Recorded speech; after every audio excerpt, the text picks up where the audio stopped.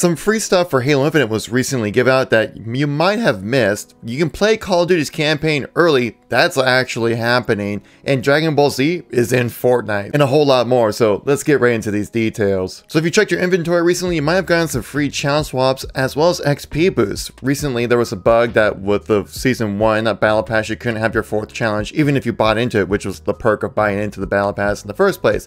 This is recently tweeted out saying this week Halo Infinite Drop Pod resolved an issue with the 4th challenge slot that was introduced in Season 2. Today, the team granted 20 challenge swaps and 10 XP boosts to all players who own Season 1 Premium Battle Pass and signed in between May 3rd and August 9th. So your time has gone now if you haven't bought into the Season 1 Battle Pass, but if you bought Season 1 Battle Pass and played any of Season 2 of Halo Infinite, you have these extra little bits of goodies for you guys. And it's update day, so let's take a look what's happening within the store of Halo Infinite. We have some returning items and some new items in here as well. We have the Liberty Clad setup that we had, I think if I remember correctly, back in the 4th of July weekend. Well, this has come back for us guys in the Entrenched weekend, as this is Entrenched week number 4, if I remember correctly, right here.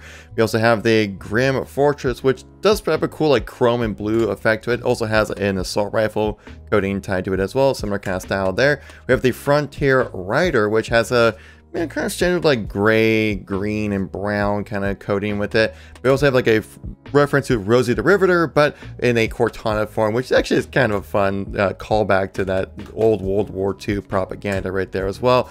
Those all come for 700, 600, and 300 credits, but I'm sure the new thing you guys are all interested in is the March of War. We're finally having this come into the store now. Sadly enough, though, I can't really see it because of the way the preview is within the game here, but with my recent gold coating that I picked up right here, that I might pass on this one. I'm not super crazy about it, but it does look pretty cool. If you're into that kind of stuff, definitely check it out. And like I said, guys, it is another week of the Fracture event for Entrenched, and guess what we're playing? You'll never guess what we're playing, guys. It's Land Grab.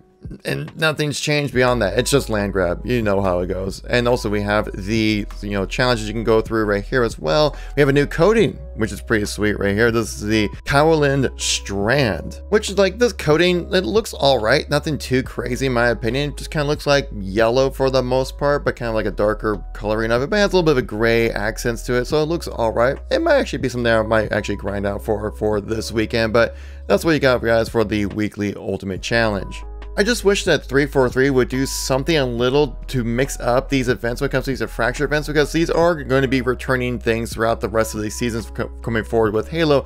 I understand having some continuity between the events as well, so then you kind of have the same experience, and also kind of have the players who play a little bit more casually catch up to players like me who just can't wait to absorb as much Halo content as possible. But we saw it with like the Team Snipers players, where they recently updated where 75% of the time you're actually getting Team Snipers, but there's also the Shoddy Snipes and also the Mangler Skewer mix in there as well. It'd be nice to see some kind of mix up in there. Maybe just change the loadouts or something, or maybe have much more of a Fiesta style version of Land Grab to kind of just mix it up a little bit to have some more variety when it comes to coming back to these events. Because right now, like, I have like no motivation to jump into these Fracture events once I grind through the entirety of the Battle Pass, and I feel like I'm really kind of only doing it just to get the stuff from the Battle Pass. This is something that I was bringing up back in Season 1, but I don't really see a lot of this changing, so these events are going to be kind of more just like until we get some really good updates when it comes to Halo Infinite.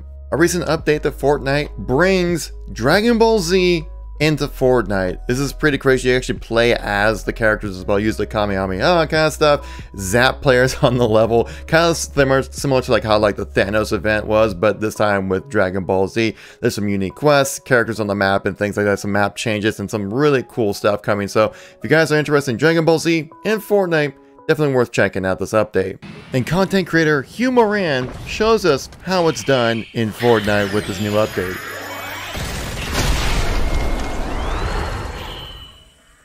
Now, are you sick of Marvel and video games? Well, me either, actually. And there is actually going to be a really cool announcement happening on September 9th with the Disney and Marvel Games Showcase happening on September 9th, 1 p.m. Pacific Standard, 4 p.m. Eastern in the US here. This is going to be a really big announcement. A lot of great stuff here. A lot of stuff that people are looking forward to when it comes to Marvel and Disney when it comes to games specifically. and we have some information to share with you guys about that. On Windows Central, they confirmed from the press release that there will be some new announcements at the show, saying like new content for LEGO Star Wars, the Skywalker Saga, and information about Marvel's Midnight Suns, which was recently delayed sometime before March 2023. And it has been confirmed that there will be a first look at a new Marvel game from Skydance New Media and a former Uncharted director, Amy Hennig. The game is being described as a blockbuster action-adventure game. I know a lot of people saying they have Marvel fatigue. I've definitely experienced it as well, but sometimes they do it just right, and I'm definitely looking forward to some of these games to see if anything interesting pops up from this announcement. If anything does, you know I'll share it with you guys here on the channel, so make sure you subscribe to stay up to date. Now mine, and a lot of people out there, most anticipated game this fall is Modern Warfare 2, and we have some big news just dropped about you can play the campaign a week early legitimately. This isn't some weird hack or something like that. Recently announced that you have campaign early access if you pre-order Modern Warfare 2. This might actually get my pre-order. I hate pre-ordering just because it kind of buys into more scummy tactics to get people to get their money early. But this is our first look actually at some new campaign content since we had the reveal earlier this year, and this does look really amazing. I'm very excited for this game. I cannot wait to jump in and play some Modern Warfare 2 campaign. Modern Warfare 2019's campaign was one of my favorite Call of Duty campaigns of all time. It was such a great experience. I'm actually currently working on a video doing a large scale review of the campaign, kind of doing some more historical and technical advancements that they made with that campaign specifically that I wanted to share with you guys. It's going to be a big video, but I'm hoping to get it out before the betas for Modern Warfare 2 come out, so hopefully sometime in early September. Continuing on with Call of Duty news, it looks like Zombies story will conclude. Well, at least for this season. Right now, Treyarch Studios just tweeted this out, saying that the artifacts must die, and Vanguard Zombies concludes in Season 5 with the Archon. Now, I know that Vanguard Zombies hasn't really been that well received within the community. It's probably one of the more bare bones, lackluster ones we've ever had, but I think this kind of showcases that Call of Duty and Activision as a whole are ramping up for Modern Warfare 2. They sound like they're all hands on deck for this game, because this game for Modern Warfare 2 is going to be the game for the next 2 years for Call of Duty. This is the first time we haven't had a successor after the year of release of a first game in a very long time. Call of Duty also recently revealed some actual gameplay of the multiplayer within the game. You're obviously just a player walking around in a level, but it's showcasing the map Farm 18. And there's some issues that the community has had some concerns about this video itself. I do cover it in a video on this channel. I'll have it linked at the end of this video.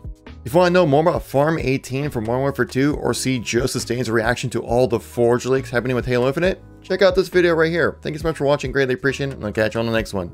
Peace out.